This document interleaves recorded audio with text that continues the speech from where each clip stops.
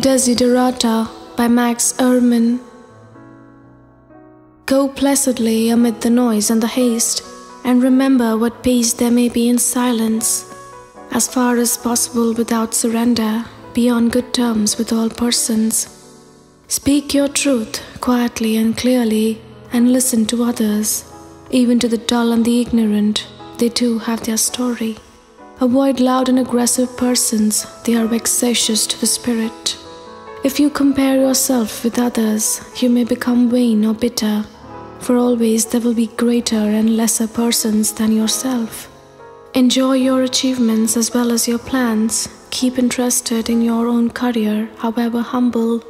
It is a real possession in the changing fortunes of time.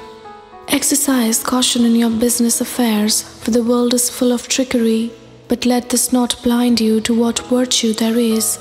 Many persons strive for high ideals, and everywhere life is full of heroism.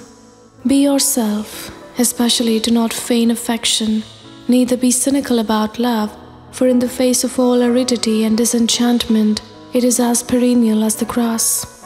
Take kindly the counsel of the years, gracefully surrendering the things of youth. Nurture strength of spirit to shield you in sudden misfortune.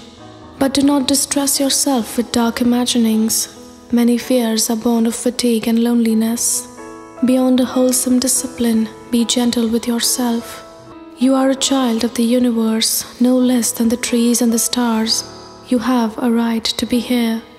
And whether or not it is clear to you, no doubt the universe is unfolding as it should. Therefore, be at peace with God, whatever you conceive Him to be, and whatever your labors and aspirations. In the noisy confusion of life, keep peace in your soul. With all its sham, drudgery, and broken dreams, it is still a beautiful world. Be cheerful, strive to be happy.